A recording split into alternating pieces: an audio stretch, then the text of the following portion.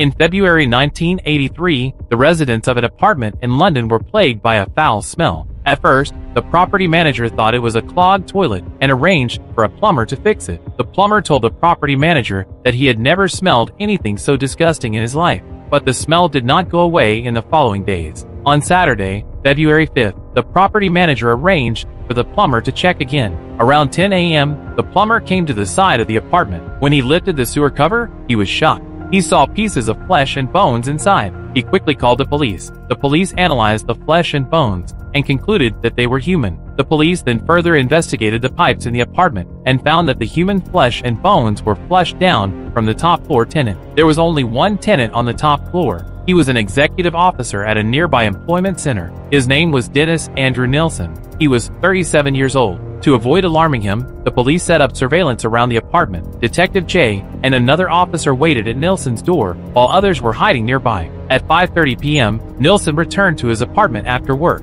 When he came to his door, he saw Jay and his partner. Jay greeted him and said they were there to check the sewer. Nilsen smiled and said, "Since when do police care about such trivial matters?" Then, at Jay's request, Nilsen opened the door. A stench of decay hit them. Jay realized it was the smell of death. The police then subdued Nilsen and began searching his apartment. In the bedroom closet, they found black bags containing dismembered body parts and 2 skulls. Nilsen was then arrested. Jay interrogated Nilsen and asked him who the 2 bodies were. Nilsen looked at Jay calmly and said, "Officer, you're wrong. It should be 16, right?" The police went back to Nilsen's home to search again. This time, they found more horrifying things.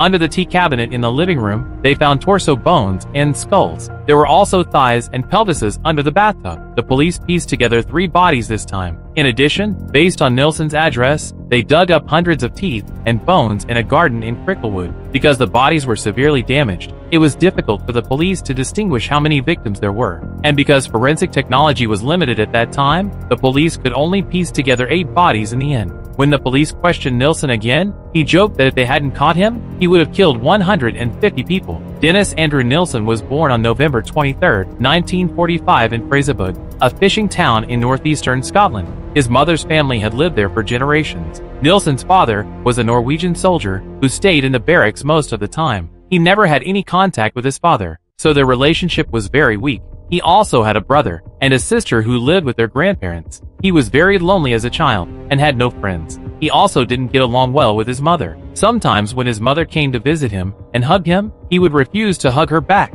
But Nilsen was very close to his grandfather. They would go for walks by the sea and fish together, but his grandfather often went out to sea to make a living. In 1951, when Nilsen was 6 years old, he came home from school one day, and his mother asked him if he missed his grandfather and wanted to see him. Nilsen nodded happily. His mother took him to the bedroom and pointed to a square box and said, "Grandpa is in there. Go say goodbye to him." It turned out that his grandfather had died at sea and his body had been brought back for burial. After his grandfather died, his mother told Nilsen that he had gone to a better place. But Nilsen wondered why his grandfather didn't take him along. No one had ever explained to him what death was, and he was not prepared for it. His grandfather's sudden death changed his psychology. In 1961, when Nilsen was 15 years old, he joined the Army Catering Corps, where he learned butchery skills. In the Army, Nilsen often listened to the Beatles' music with his colleagues, and he also liked classical music. Nilsen was still very solitary, and he spent most of his time alone. He didn't socialize with others like most people did. One of his comrades said to Nilsen, "You're weird.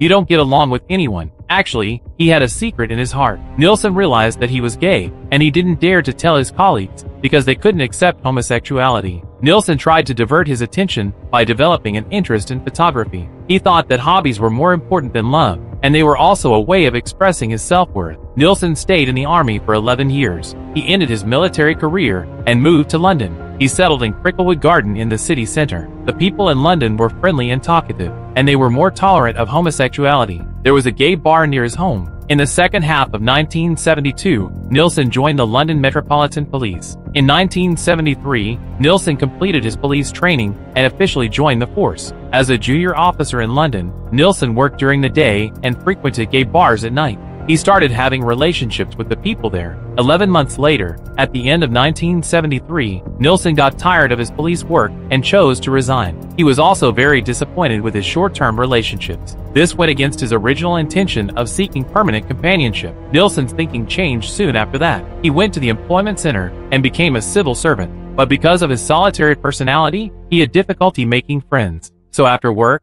Nilsen either went to the bar or went home to drink. He often used alcohol to numb himself. One of Nilsen's few friends said that he liked drinking, but he was not an alcoholic. In 1976, Nilsen met a young man named Gallican, who was unemployed and staying in a hotel. Nilsen found him an apartment and lived with him. It was an old building with old furniture, but there was a French window on the first floor leading to the garden. The two got along well, and even raised a dog named Bleep. But as time went by, Nilsen's strong desire for control made Gallican unbearable. 18 months later, in 1977, Gallican left Nilsen. His departure deeply hurt Nilsen, and he was surrounded by a strong sense of loneliness. Not long after that, he started inviting more people to his home, but none of them wanted to stay long. Most of them couldn't stand his temper. On New Year's Day in 1979, 33-year-old Nilsen woke up next to a stranger. He could not accept the fact that the man wanted to leave as soon as he woke up, so he decided to keep him. He strangled him with a tie while he was still asleep and put his body in a bucket filled with water. This was Nilsen's first victim and the beginning of his evil deeds. He later said in prison that he started the road to death by having a new roommate who would never leave.